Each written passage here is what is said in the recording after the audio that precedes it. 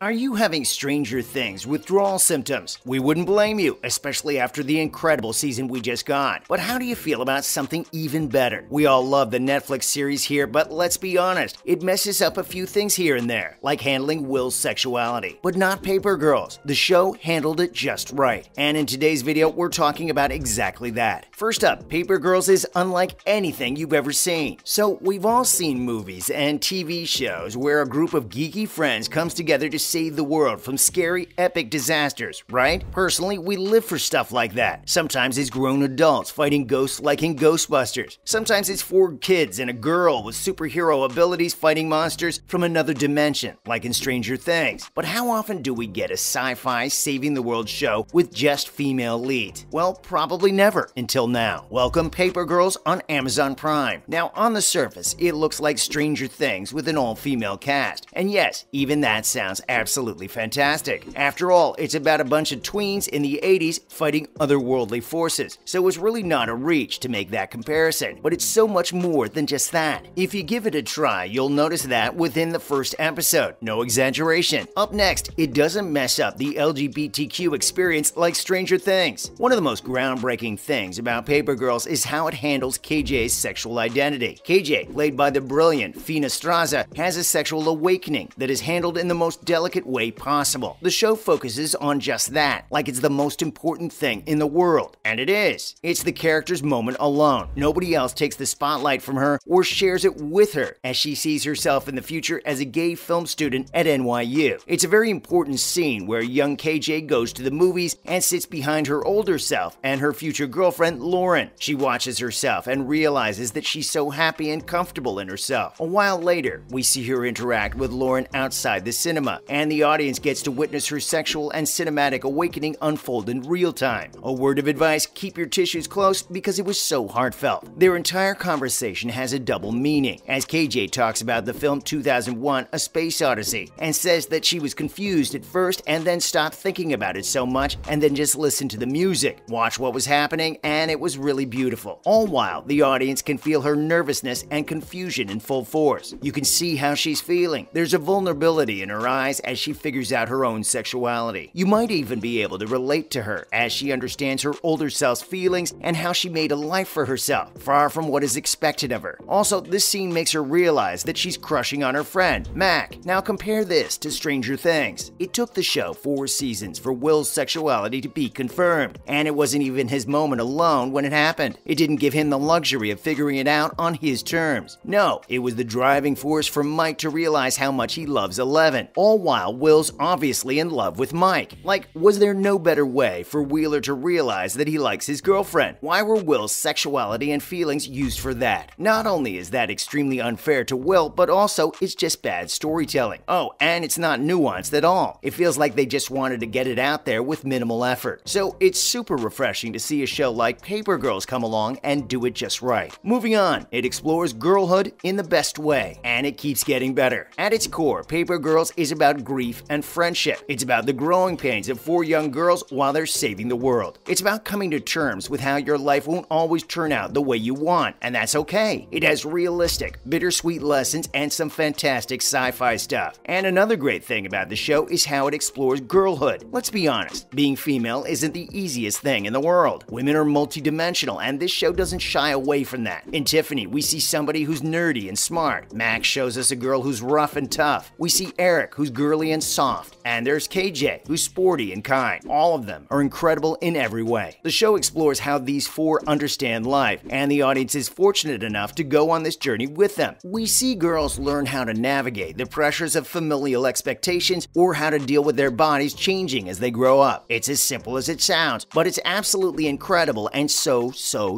important. In the 5th episode, there's a scene where Eric gets her period. After she learns that using tampons can give toxic shock syndrome, she says she wants to quit the whole thing, and KJ says, "I don't think you can quit your period." Now, anybody who's ever had their period can relate to this struggle, right? And in the words of Rachel Green, no uterus, no opinion on this. It's incredible how the show sheds light on these seemingly small issues that so many women go through, and it's a relief to see representation on TV and plus points when it's done so well. While we have nothing against Stranger Things, we adore the show. They could never. Maybe it's because the showrunner is female, and and we're so glad this show exists. And we hope more and more shows follow its lead and show us what it's like to be female, especially in a way that's unapologetic, bold, and uncompromising. And finally, it deals with grief in a fantastic way. Paper Girls handles grief like it should be handled and doesn't sugarcoat it. We see our girls come to terms with some very harsh realities, like finding out you're not going to make it past 16, or losing somebody you lose in front of you, or learning that your closest family and friends leave your side, and how all of it is okay. We see them help each other and come to terms with their own grief and disappointment. It teaches them and us how friendship can get you through the hardest of things, and it's wonderful to see. We all love watching things that give us hope, right? If you're in a tough spot at the moment, or if things aren't going exactly how you'd like them to, Paper Girls can make you feel like you're not alone, and that everything will turn out all right. There's so much heart in the show, and it's the greatest thing about it. Seriously, drop what you're doing and get to watching. It deserves your time. And it's got time travel, so really, it's all a win-win. Now, let's move on to some other related news. First up, will there be a Paper Girls Season 2? Gosh, we hope so. As of right now, Amazon has yet to confirm another season, but fans should stay hopeful. The show received good reviews from critics and fans alike, so there's no reason we shouldn't get Season 2. Also, it's too soon to expect the announcement, but keeping in mind the trends of Amazon shows, fans should hope for Season 2 to come out in the summer of 2023, most likely July. Oh, and the executive producer said that the team absolutely has a direction plan for the story to continue, so fingers crossed we get to see it. Let's start a prayer circle right now, shall we? Next up, Sophia Rosinski wants to explore her character. It's not just fans who are desperately waiting for any news about a second season. Sophia Rosinski, who plays Mac on the show, revealed that she's very excited to see where her story goes, and we get to see more of her character. She talked about how Mac learned to let her guard down in the first season and realized there was no point in hiding in your shell, and it was very freeing to see her do that. Sophia said she wanted to explore who she was in more detail and see her sense of humor shine. She said she was looking forward to seeing her character grow and change. And so are we, Sophia. We can't wait to see how her story progresses. And finally, Stranger Things Season 5 is on the move. That's right, folks, we're getting closer every day. We've got confirmation that script writing has started on the final season of the show. Earlier this week, the writing team posted a picture on Twitter with the caption, Day 1. We already know that the Duffer Brothers already had the 5th season all planned out, so it was about time the process moved forward. We're delighted to see that it has, and we're super excited to see how the show comes to a close. That's a wrap for this video. Have you watched Paper Girls yet? Do you think they handled the LGBTQ element better than Stranger Things? Let us know in the comments below. Make sure to give this video a thumbs up and subscribe to our channel for more videos like this. See you in the next one.